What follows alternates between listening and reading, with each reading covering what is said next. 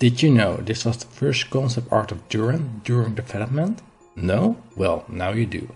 Anyways, ever wondered how game artists make beautiful sprites as seen in Chrono Trigger and Seiken 3? Then you're in the right video, because I have no clue and I'm trying to figure this out as well.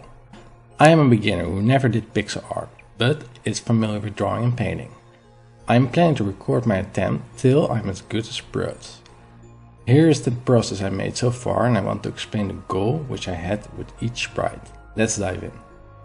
So I started off with Duran, creating an overlay of his body with general colors. I quickly realized this sucked as the art was quite big, so I did a second time after scaling it down to a bit more pixelated size. The idea was to get a general sense, how the heck do I make this? The second attempt turned out as an empty, no outline, soulless Duran. So I thought, okay, let's do a different character in the same dimensions and model, in this case, strife.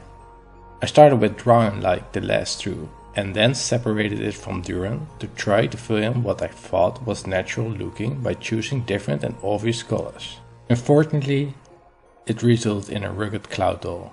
Thus, I thought, F it, let's learn something new before proceeding. I checked another YouTube channel called Brandon James Greer, which talked about hue shifting, who put out an excellent video on this topic. To put it simple, it's shifting color instead of only brightness, which adds a new dimension to your color palette. So, for example, yellow can slowly change into green or red depending if you want a cooler or warmer tone, which will pop out your colors. So I tried to draw Duran for a third time and started with a general color layer and then add light or dark versions on top of it. Even though it worked decent, it didn't have the real contrast. It looked watered down compared to the original. Hence, I decided to increase the contrast by adding an outline, and checked another tutorial which explains that making a quick character posture at the start will help. So I started with Cloud's outline, which really defined him and popped him off, but turned out to be a crappy sprite, as should. So I decided, okay, let's do a character I know by heart, my personal OC, Alexis. I want to include all her characteristics on a tiny scale, which is really cool to do. However, she turned out like Cloud. The contrast is decent, the coloring is okayish, but the technical skill level is rubbish, as I really drew an outline and just filled it in like a child. So I decided to check another great character in style, Chrono, which is a bit taller and less deformed than the densetsu characters. Again starting with an outline, however, this time I softened it through lowering the opacity in a separate layer. In another layer I started to color over it. This made it easier as Chrono has a very neat body outline which can be clearly observed.